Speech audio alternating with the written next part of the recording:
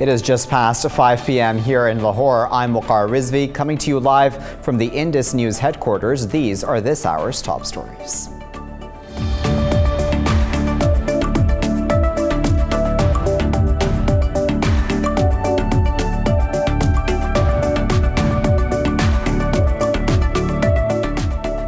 We start from Afghanistan, where nearly 90 Afghan security personnel and Taliban insurgents have been killed in clashes across the country.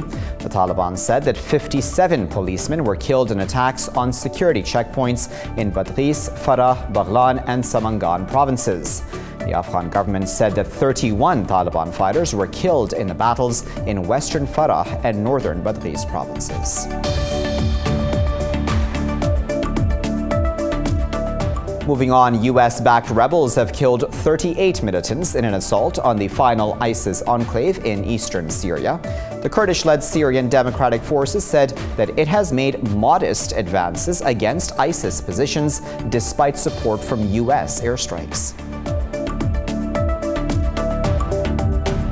In another development, a Palestinian man wounded by Israeli forces during protests on the Gaza border 2 weeks ago has died. Meanwhile, Israeli forces have detained 11 more Palestinians in overnight raids across the occupied West Bank. Medical scientists in the United States have made a breakthrough towards finding a cure for sickle cell anemia. In clinical trials at the National Institutes of Health, researchers used gene therapy to cure 9 people suffering from the blood disorder, which affects millions of people worldwide.